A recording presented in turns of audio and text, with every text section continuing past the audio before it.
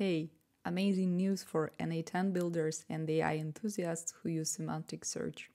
n8n just dropped new feature called verified community nodes, and we immediately used it to introduce to you Qdrant's Steam-supported n8n node, officially released just right now. Look at it, published 2 hours ago. This node can do anything that Qdrant can, from hybrid searches to re-ranking with multi-vectors, from batch upserts and updates to sophisticated filtering, and it supports everything that the latest Qdrant version supports. So, if you have already used Qdrant in n8n, or saw our videos or blogs on how to use this combination, for example, for building RAG, agents, unstructured big data analysis tools, and you felt like you're fighting with the platform using all the time for Qdrant API calls HTTP nodes, not being able to do batch upserts or updates to use embeddings of your choice or something else, your pain ends here with this node. And we are committed to support and update it. So if you have any feedback or suggestions or you would like to contribute, here is the repo of this node. And don't forget to start it, of course. Moreover, if you have any questions, you can also contact us in our Discord community, where we are super happy to answer whatever comes our way.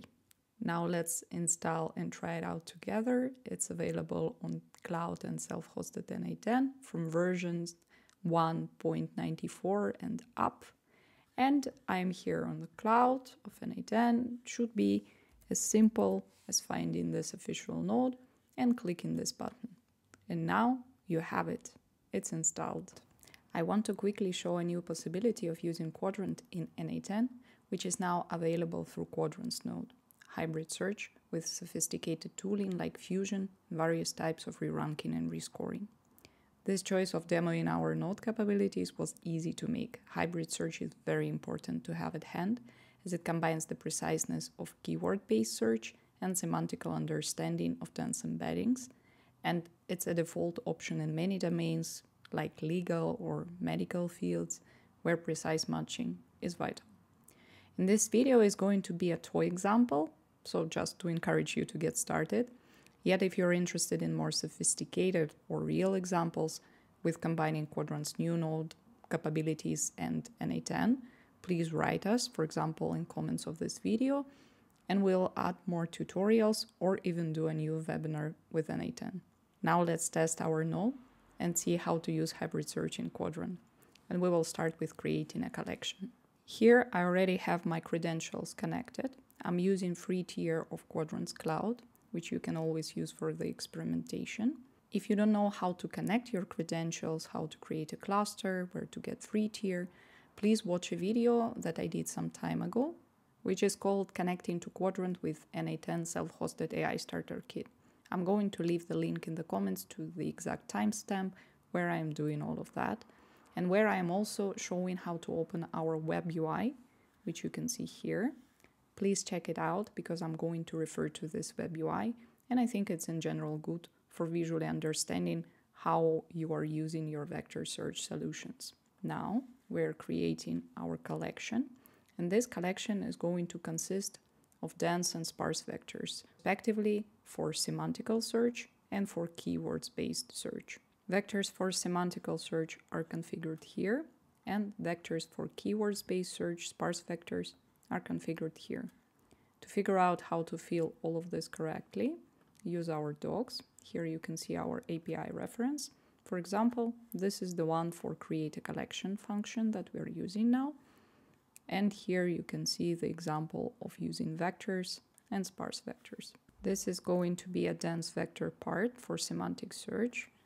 It's going to be called semantic, so the vectors are going to be called semantic. Since it's a toy example, they're just going to be of a size 4, and for comparison, we're going to use cosine similarity. For sparse vectors, the configuration is even more simple, so it's just going to be looking like this. This is the name of the sparse vector we're going to use in the collection. Let's call it lexical, and we don't have to put neither size nor metric, because size of sparse vectors varies based on the amount of non-null elements in them, And for comparing sparse vectors in Qdrant, we always use dot product. So what's left? We have our configuration. We just need to do some naming. Let's call it hybrid. And I think basically we set everything up. So we can check if we can execute this step and execute this step. Our collection is created. And now we can check it out in UI. We already can see both vectors being set up. However, now we have 0 points in the collection. So the next step will be adding them up. That we could do in batches because our node allows us to do so. Yet, for simplicity, let's just use a simple absurd. Here you can see already a pre-filled example for you when you're doing a simple dense vectors insertion. But I prepared for you a ready-made example of 3 points for hybrid search, which contain both dense and sparse vectors. Let's study it. So here in IDs, we have UUIDs. You can use them, or you can use also uint64 for IDs in Qdrant. Payloads we're not going to set. And for vectors, we can use both vectors in one point. This is a semantical or dense vector for hybrid search, and this is a lexical or sparse or keywords-based vector for keywords-based search with indices and their values. So it's indices of non-null values. And now we can choose the name of our collection we are going to insert these points into. And we can also run this operation and see our points being inserted. Let's check them out in UI. Here are our points. We can check them and even can perform similarity search. So we have our simple collection ready for hybrid search and hybrid querying. To perform hybrid search, we will need to query both types of results, so with sparse vectors and with dense vectors, based on keywords representation of our query and based on the semantical dense embedding representation on our query. And then when we are going to get these 2 batches of results, we're going to merge them with a fusion method. How to do it with Qdrant? You can check here in our query API.